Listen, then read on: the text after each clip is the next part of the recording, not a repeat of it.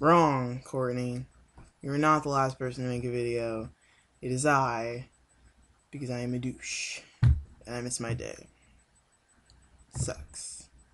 It is now 11:40. Awesome.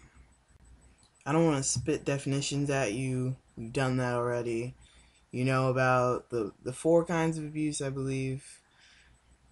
Just respect, guys. You always just gotta know respect. And if you feel like you're being disrespected in any way, you need to assess the situation yourself, figure out what's going wrong, and then speak up about it. Stand up for yourself. Always stand up for yourself, no matter what. And if it's not working by yourself, go get help. Find a friend, a family member. If that doesn't work, you can go online, call some hotlines. I'm pretty sure someone posted some hotlines.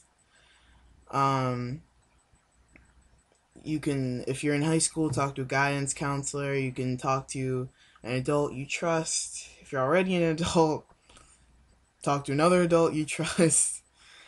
Um, just do what you need to do because you don't want to put yourself in that kind of situation. You never want to put yourself at risk like that. Put downs and things like that are sometimes common in some relationships. Like in certain relationships, there's a lot of name calling, a lot of fighting, especially if they were raised in a household where that was common, and then the other person isn't used to that. And they take it hard and they take it seriously, and then it can lower their self esteem, which is always awful, and it can just lead to more and more problems along the road. And then in their next relationship, they could have problems. See, there's like this whole clusterfuck of just problems from this one bad relationship. And it's just bad. You shouldn't do it. You shouldn't do it. Don't be mean to your partner.